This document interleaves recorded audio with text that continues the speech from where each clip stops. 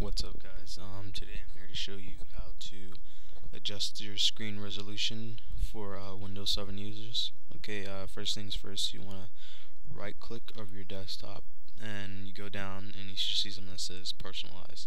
Click personalize and this screen should come up. Don't pay attention, don't worry about any of these things, but right to the lower left corner you should see something that says see also. Right under see also you should see something that says display. Click display. Right after you click display, it takes you to a new screen, and at the upper left hand corner you should see something that says control panel home.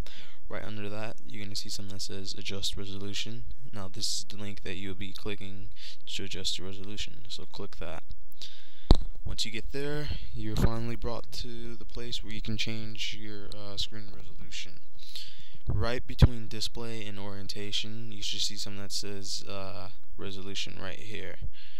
And you should see a little tab thing. All you do is click it.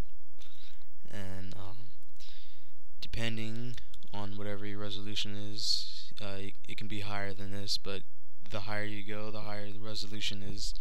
The lower you go, the lower your resolution is. And after you finish